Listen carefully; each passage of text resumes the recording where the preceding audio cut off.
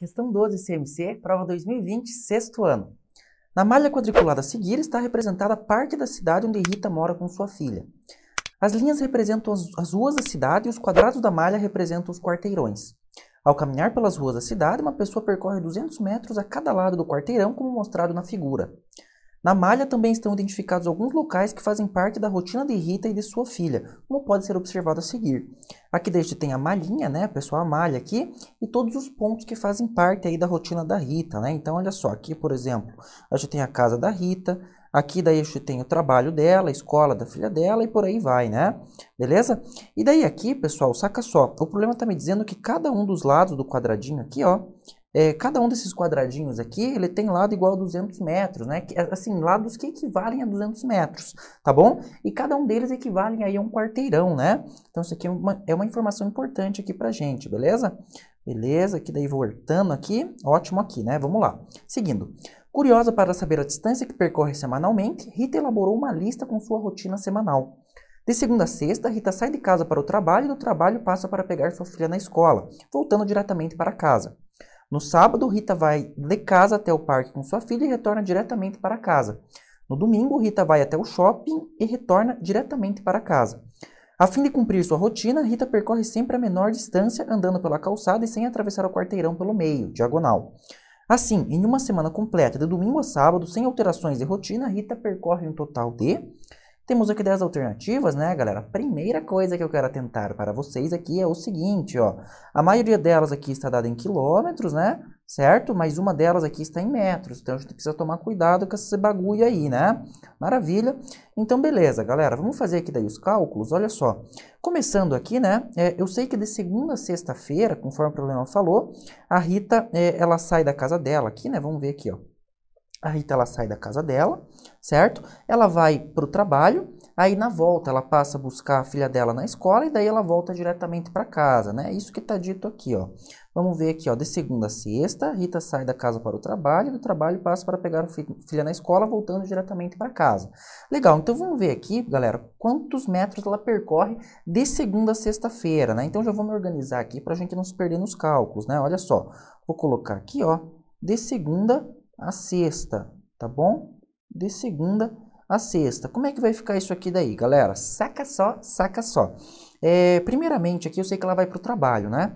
Pessoal, em vez de ir contando de 200 em 200 aqui, né? O que também seria uma possibilidade, eu vou contar o número de quarteirões aí que ela percorre, né? Ou seja, o número de ladinhos de cada quadrado. E depois eu vou multiplicar por 200 aqui, já que cada um dos quadradinhos, cada um dos lados do quadradinho valem aí 200 metros, né? Então, saca só, da casa para o trabalho primeiro, ela percorre aqui 1, 2, 3, 4, 5, 6, 7, 8, 9 quarteirões até chegar no trabalho. Depois ela passa, aí claro, né, o problema aqui, ele não detalhou aqui, né, qual é a rota que ela segue, né, vamos ver aqui se ele fala alguma coisa a respeito disso. Voltando diretamente para casa no trabalho. Aqui ele não fala sobre, por exemplo, se ela segue fazendo essa rota aqui que eu propus, que deu 9 quarteirões, né, ou se ela segue fazendo, por exemplo, isso aqui, ó.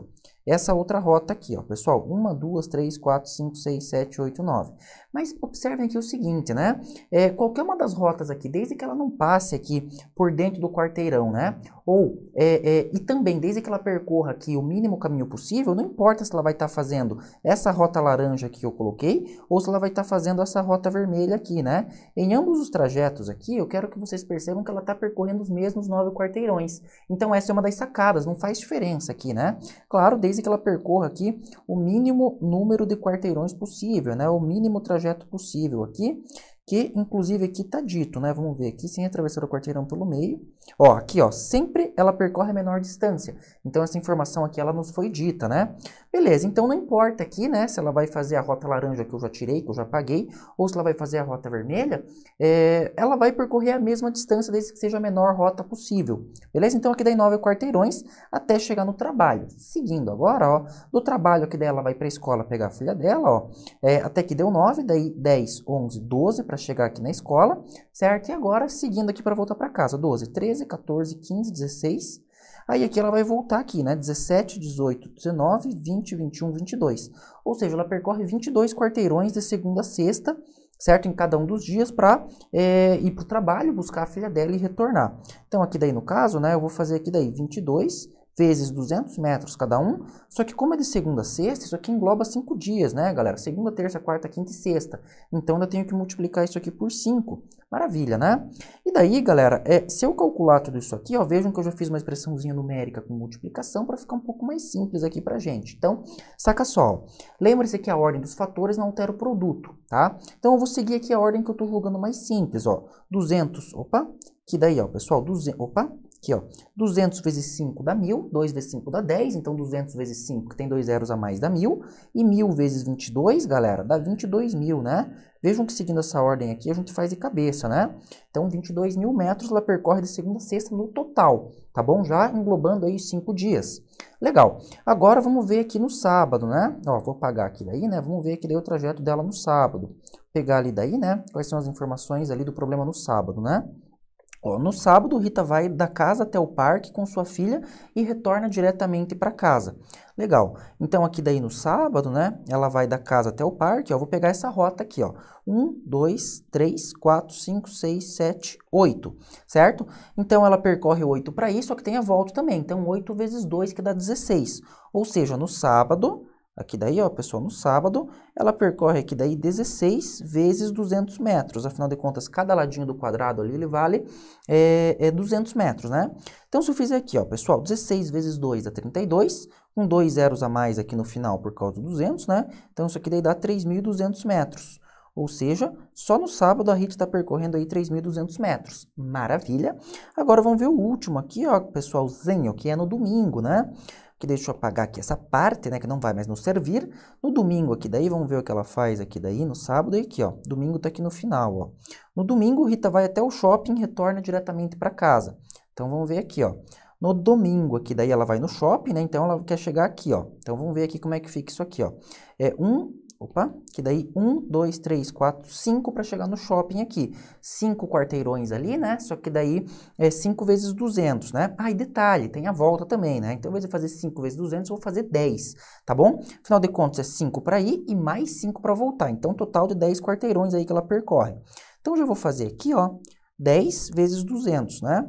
10 vezes 200, e claro, isso aqui rapidamente dá 2.000, né? Só botar um zero no 200. Então, 2.000 metros. Maravilha! Agora o que a gente tem que fazer é somar 22.000 com 3.200 com 2.000 metros para eu ver quanto ela percorreu aí ao longo da semana, tá bom? Que foi o que o problema pediu, né? Certo? Então, ó, 22.000 mais 3.200, né? Mais 2.000. Somando isso aqui rapidamente, ó, galera, saca só, 0 aqui também, 0 mais 2 mais 0 dá 2, 2 mais 3 dá 5, mais 2 dá 7, o 2 aqui daí abaixo, né? 27.200 metros, né, galera, certo? 27.200 metros, afinal de contas, trabalhamos com tudo aqui em metros, né? Os quarteirões aqui, as medidas dos quarteirões estão em metros. Então, se a gente for olhar as alternativas aqui, ó, muito simples, né, galera? Tá aqui já a letra A, correto? Não, cuidado para não cometer esse tipo de erro, tá? Saca só que aqui é 27.200 quilômetros e aquele valor que a gente encontrou está em metros. Então, a gente precisa convertê-lo para metros aí, né, galera? Desculpe, para quilômetros aqui, né? Porque a maioria das alternativas aqui está em quilômetros. Então, como é que a gente vai fazer isso? Tabelinha de transformação de unidades, quilômetro, hectômetro, decâmetro, metro, decímetro, centímetro e milímetro. Como eu tenho lá, né, 27.200 metros, e eu quero transformar esse valor aqui para quilômetros, né, ó, eu estou em metros e quero chegar aqui no quilômetros. Então, a minha vírgula tem que andar 1, 2, 3 casinhas para a esquerda, né? Então, aqui, ó, minha vírgula está aqui imediatamente após o último algarismo, já que não tem vírgula, a gente sempre subentende que está depois do último nesses casos. Então, a vírgula está aqui, vai andar 1, 2, 3, vai parar ali entre o 7 e o 2, né? Entre o 7 e o último 2 ali, o segundo 2 aqui no caso. Então, isso aqui daí vai dar pra gente, galera, 27,2 quilômetros, né? Agora sim, durante a semana, a Rita percorre, então, a distância de 27,2 quilômetros, alternativa, então, pra gente, portanto, de letra C.